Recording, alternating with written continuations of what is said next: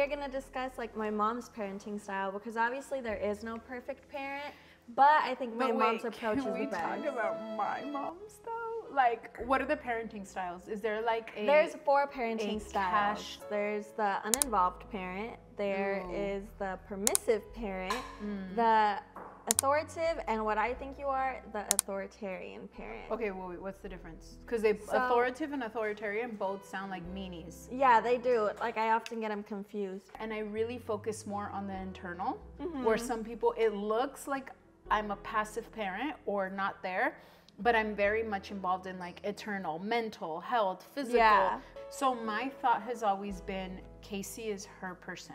Sammy is her person, Eli is his person. Exactly. What they do, good or bad, does not reflect on me as a parent. And I think that's a lot of mistakes that parents make. You know, but I think 8, 9, 10, 11, you start to talk to a kid. Yeah, and I think that's what makes it so easy for me to come to you with things now because it's something that my mom established early on. Like, I know that a lot of parents feel that they become the authoritative parent because they feel that their kid can't talk to them, but it's you as a parent also have to create that safe zone. You have to establish it early on. Maybe you can watch this with your mama. I know like a lot of your followers are younger.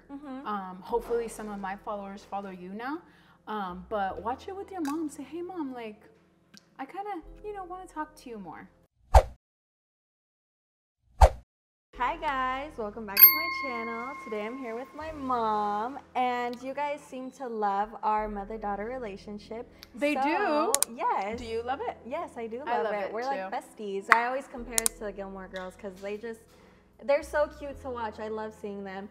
And so we are going to discuss like my mom's parenting style because obviously there is no perfect parent, but I think my mom's approach is the best. Can we talk about my mom's though? Like, what are the parenting styles? Is there like There's 4 parenting styles. Castro, like communist dictator style? No, I think grandma needs her own, like for it to be named after her. Yeah. Oh, right. Like if there was one that involved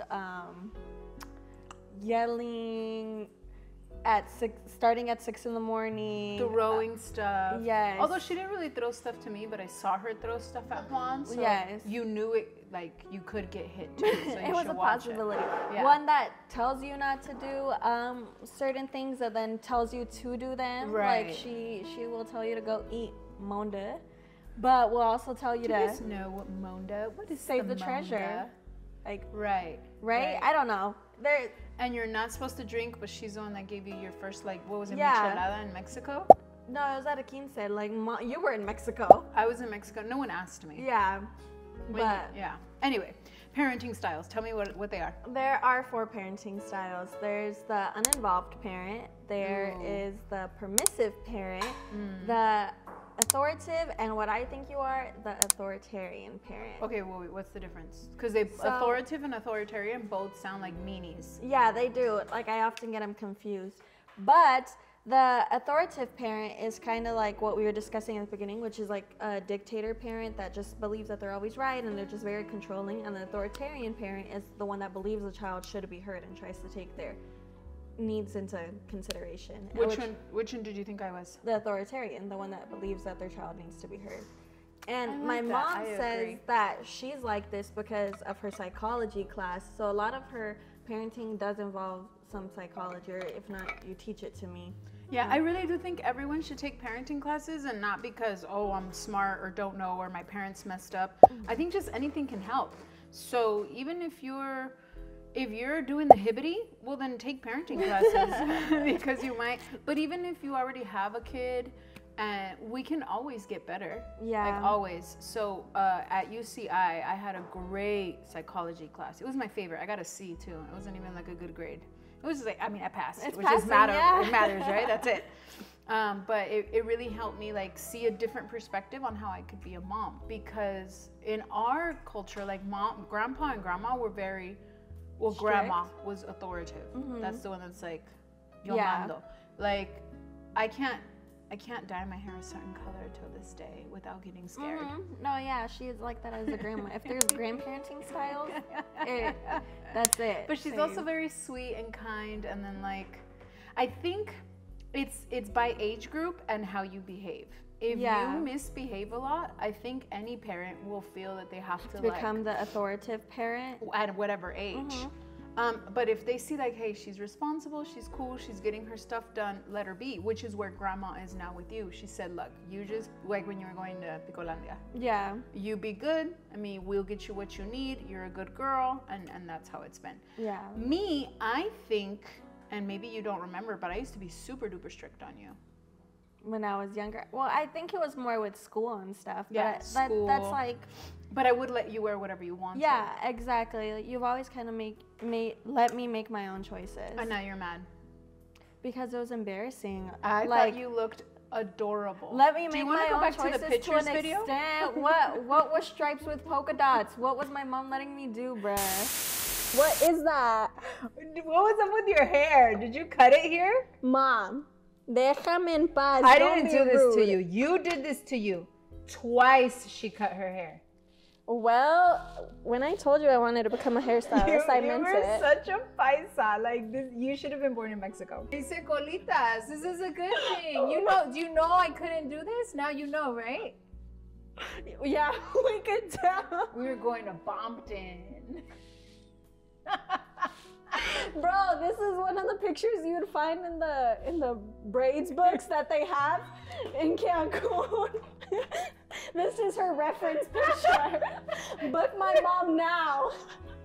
Te peiné, okay? ¿Con qué? I had 2 strands of hair. 2 strands of hair. What do you mean que me peinaste? That was the style back then but you for see, the Mexicans. That's my mom and I. We're close in the sense that if I'm going through something emotionally, I'm gonna come tell her. But I won't ask my mom to style my hair, to dress me. No. I will ask my daughter to style my hair. Like, mija, can you do me a trencita, please? Before she was going to like middle school, do you have time to do a braid on me, mija? Like, Mom, I'm curling my own hair. And this is when I would wake up like at 4 a.m. to do my hair. Like, oh, okay, fine. Voy a andar greñuda and it's your fault, okay? I'll send you a YouTube link, don't worry. I don't like it when parents think that, and okay, a lot of people could say like, oh my God, nunca peina la niña or whatever. One, I like my kids to enjoy their life. I think some kids are like super cute when they're all done. There are some kids that like could be fashionistas. I love that if the kid is happy, because there's some kids that are like, ooh, I can't run, I can't play, I can't get dirty. No, like I want you to come home dirty, like enjoy your childhood. I'm like, oh dang, she's a healthy child. Yep. But I'm just not good at doing hair, and I really focus more on the internal, where some people, it looks like I'm a passive parent or not there, but I'm very much involved in like eternal, mental, health, physical conversations. Remember the first time you told me you liked a boy? When we were in the car? Yes. Yes. That was one of the greatest moments for me. And you were scared, huh? Yes, I was like, Mom, like, but now we've made it a thing. Every time I do like a boy, I usually tell her in the car, like when we're alone. It's our thing. We kind of figure it out together, which is what I think my mom was saying. Like it also really depends on the child, because I don't know. I don't think the authoritative, parenting works on me, because I'm super sensitive and I just get discouraged. Like as soon as someone is strict on me, I just get discouraged. I need the freedom to choose. Yeah. And so my thought has always been, Kassey is her person. Sammy is her person. Eli is his person. Exactly. What they do, good or bad, does not reflect on me as a parent. And I think that's a lot of mistakes that parents make. If he gets good grades, that means I'm doing well. If she gets pregnant, ooh, I'm a bad mama. Yeah, they're gonna look at me differently. No. How you are you, and I celebrate with you. And if there's a problem, then we tackle it together. But I don't let my kids' lives reflect on me. That puts too much pressure on the kid. Yeah, I think much. It's definitely something that happens a lot in our culture. Like, you can't wear certain things because then they're gonna be like, really? Her mom's letting her do this and stuff. I'm like, yeah, I do. Like, what? Yeah, what about it? We talked about it. Like, that's what she wants to wear. That's what she wants to be. I think a child, the goal is to raise a free, a free person with identity. But if I'm her identity too much, then she's not gonna have it. Exactly. So even when you were like in the 4th grade and you'd want to wear this, like sometimes I'd be like, girl, are you sure? Yes, Mom. all right, girl, let's go. Like, I'd be like, remember it was you. And then you'd be like, why did you let me wear that? That's what you wanted. What was the point in that? It wasn't only to let her wear what she wants. At the age of 4, 5, 6, you have to give your children a choice. I think authoritative parents make a mistake where they don't allow their kids to choose. Yeah. They don't get to choose their clothes, their food, their schooling, their career. And then when they want to get married, they're going to be like, I don't know how. I don't know what to do. Yeah. How do I choose my mom, the person for me? And then they're waiting the parent to do it. You can't choose your kid's spouse. They're going to be with them forever. So that's always been my goal, that by the time she's 18, 19, 20, however, even 16, 17, the choices that she makes, she knows how to make a choice. At least a pro and con list, at least mental, so that she could be her own free person. But even then, when I've also come to my mom about things, like she'll tell me like what you think, like, because my mom guides me. She doesn't necessarily control me. Like when I come to her with a problem, she'll tell me what she thinks her solution is.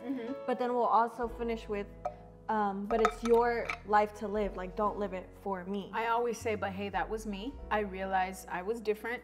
I had different upbringing, different times. I can't raise you like you're in your 80s. Like we're like, it's the 1980s or even the 1990s. It's different now. So I have to realize, like, okay, she's in a different time. She's battling different things. She's facing different things. There's so many benefits of being in this generation. So remember when I asked you, you were in middle school and I wanted to put you, my dream was, one of my dreams, okay, was to put you in like a Christian school, private school. It could have been any like private school. And you're like, no, I don't think so, Mom. And I was like, why, huh? She's like, you know what? I don't want to live in a bubble. I want to experience everything, like, you know, or this, and you gave me that, and I was like, okay, you know, it was your schooling. If I had forced you to go to a school and you hated it, that wasn't going to be good for anyone. Yeah, exactly. So I was like, all right, you know. And I loved public school, but then there's like my sister Sammy who does go to a private Christian school, and it works so well for her. She loves it. Like, it's good for her. It benefits her a lot. There's a lot of things that she can do there. It's the Broadway, what else did you do, Sam? Like just the slime classes. Yeah, there's so many things at that school that are for her that maybe would not have been for me. And that's another thing parents have to do, is know that your children are different. Therefore, love them the same, but sometimes have different methods for each. And for age, I think I am a little bit more authoritative before like 8. You know, they say that the stages of a kid's life, like you can't spank a kid after 8 or 9. Yeah. Like, are they really gonna get it? I think they're smart enough to have a good conversation and be like, hey, that's bad for you. Like, I don't want you to do it, or this isn't good for us as a family. If you're older one day, whatever. But right now, you know, but I think 8, 9, 10, 11, you start to talk to a kid. Yeah, and I think that's what makes it so easy for me to come to you with things now, because it's something that my mom established early on. Like, I know that a lot of parents feel that they become the authoritative parent because they feel that their kid can't talk to them, but it's you as a parent also have to create that safe zone. You have to establish it early on. Which takes vulnerability. Yeah. You have to be able to be vulnerable with your kid and be able to like allow you to see my mistakes. Sometimes you don't want your kid to see your mistakes. I want her to think I'm awesome and perfect. That's not gonna help her. What's gonna help her is to be like, oh, I messed up. You know what? I said a bad word. Yeah. I'm sorry. Exactly. I say sorry to my kids. I show them like, hey, you know, I shouldn't have done that. It was a mistake, and you know, stuff like that. And then your kid learns to do that. My goal, honestly, my goal was for my kid to be able to tell me, and it's still the goal, when something is wrong. I'm not at school, and I don't know what goes on in school or at work or with friends. So my goal is not to be chasing after you guys and checking phones and reading diaries. I'm like, that's your privacy. I give them privacy. I treat them as equals, even if they're not the same age. They are whole people, right? So I treat them as equals, with the goal of one day them able to tell me, hey, Mom, someone offered me something at school today and I said no, but it was weird, you know? Or like, you know what, Mom, honestly, my friends do that. I'm telling you, I don't. And then believe you. Like, okay, I believe you. Because, why is she going to trust something in me and then me not believe her? That's a mistake I've made where I'm like, oh, I'm so sorry. Like, you confided in me, and then I got all stressed out and worried, and oh my God, you know, she's gonna do it. I'm like, wait a minute, she just told me. She didn't get caught. So I think that helps a lot, and that's my goal. So when you told me you liked a boy, I was like, oh, this is so cool. I remember you were scared. Yes, I was so scared. Still didn't let him like date him full on because it was middle school. But I'm like, but I'm so happy you told me. Yeah, then it made it easier for the time that I did actually want a boyfriend, and we were able to discuss it. But like my mom was saying, I think that parents are scared to be vulnerable because they think that it's like kind of not that it makes you look like weak. Yeah, like in a sense, but they're scared that because they're vulnerable, their kid will no longer like have that respect for them, or they won't have as much power over their kid. Yeah. And the thing is, I don't need necessary power over my kid because I'm empowering. My kids already have power, and I'm showing all three of them bring out that power in you. That's my goal. Yeah. Is to make people that are free, that know that they have power, that won't abuse that power. Exactly. Therefore, I won't abuse my power. But I don't. It's showing them, it's guiding them, and it's tougher because you know what? It's easier to just make your kids do everything, not to explain anything. Why can't I go? Because I say so. That's like, easy, but that's not necessarily good for them. Yeah, for the relationship, for the child, because he's not gonna know why you're not letting him go to a club at 15. Tell him why. You know what? I don't think you're smart enough to make the right choice, bro. If you were, I'd let you go. Oh, well then I should show her. That's my goal. I'm gonna show her then that I'm responsible and I could be trusted. And then you try it.